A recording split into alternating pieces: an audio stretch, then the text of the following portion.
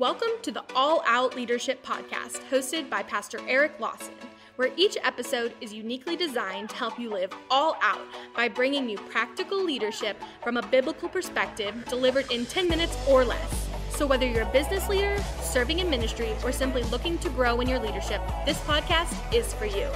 Before we dive into this week's topic, make sure to subscribe to the podcast and download the show notes at ericlawson.com/podcast. And while you're at it, feel free to share the content on social media. Now, let's join Pastor Eric for this week's conversation. Hey everyone, welcome to another edition of the All Out Leadership Podcast. We're continuing in the life of David, and today we're going to be talking about from hero to zero.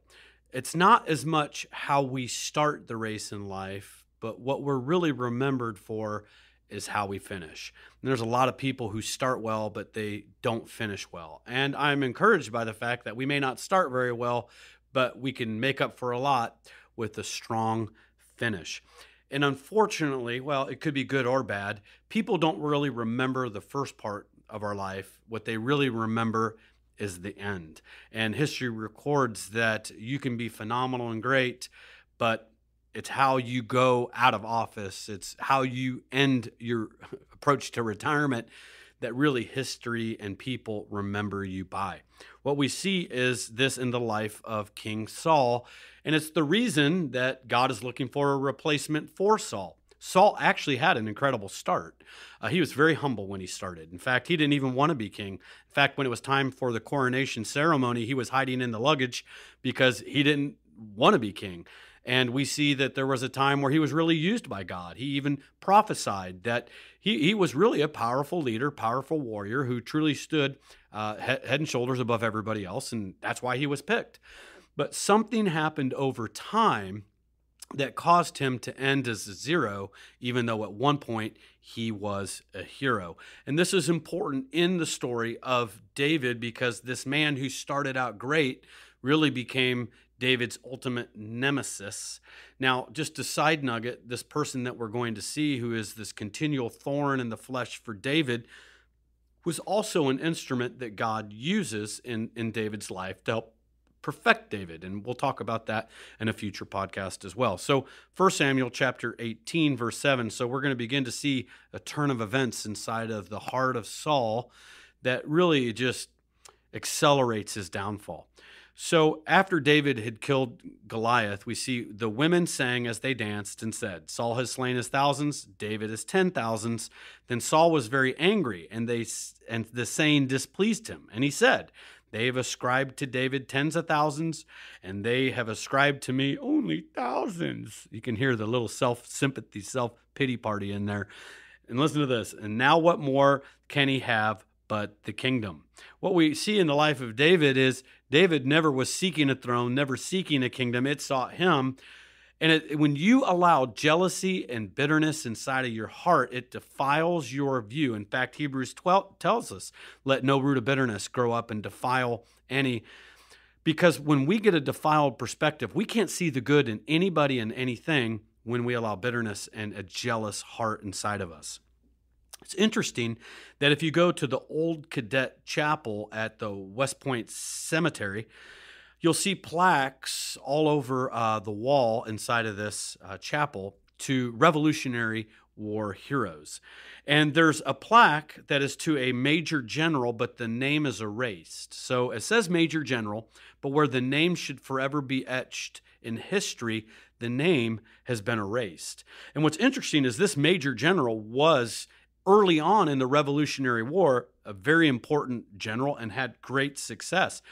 He fought at the Battle of Lexington and Concord. He made the first amphibious assault in American history. He was so brilliant in his planning of the Battle of Saratoga that one of his contemporaries said, and quote, the very genius of war, speaking of this man. But what happened over time is that there was favoritism in the congressional leaders that as their sons were being promoted, they began to get promoted, and this major general had got looked over and left out, and promotions that he should have had were being given to other people, and a seed of jealousy was forming and taking root inside of this man's heart, and over time, it caused him to become so resentful that he sold the country out, and we know him today as Benedict Arnold, Major General Benedict Arnold, who had a great start but a horrible finish, and now his name is the epitome of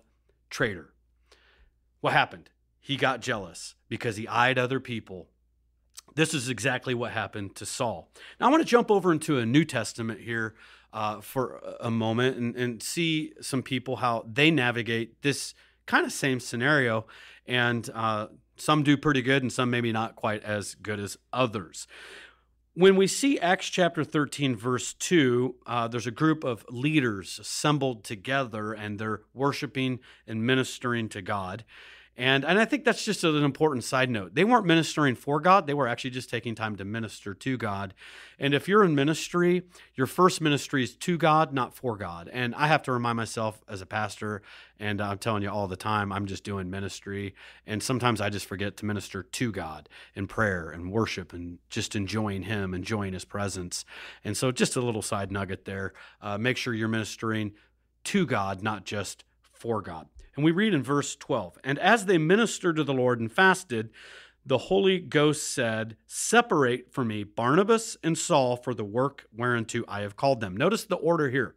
God started with Barnabas, and then we see Saul. Now, we know Saul later, and we'll talk about this in a moment, later becomes the great Apostle Paul.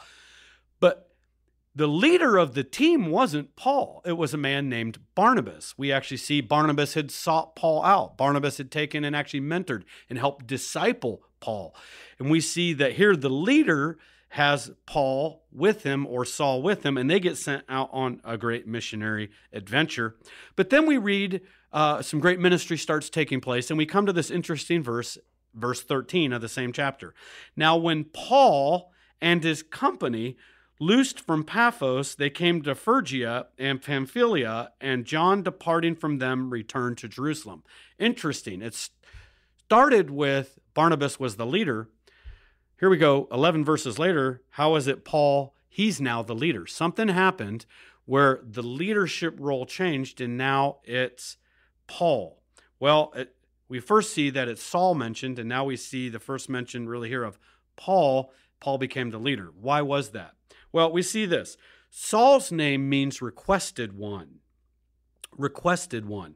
But right between here, verse 9 of Acts 13, it says Paul's name was changed. Saul's name was changed, requested one, to Paul. And Paul literally means little. Here's what happened. When Paul was no longer the requested one, or Saul, the no longer requested one, hey, look at me. I'm the guy. If it's to be, it's up to me. I'm your huckleberry. And he now became little. It was interesting. God promoted him. One of the fastest paths to promotion is quit trying to be the requested one and just be little in your own eyes and have a spirit of humility. This is what Saul lost back in the Old Testament. King Saul lost, and he still wanted to be the requested one. He didn't want anyone else to become great. He couldn't let anybody else be promoted. So what we see is Barnabas is to be commended here because he actually lets God do his thing, and we see that he lets Paul become the leader of the company. He sees the gift inside of Paul, and he goes with the flow.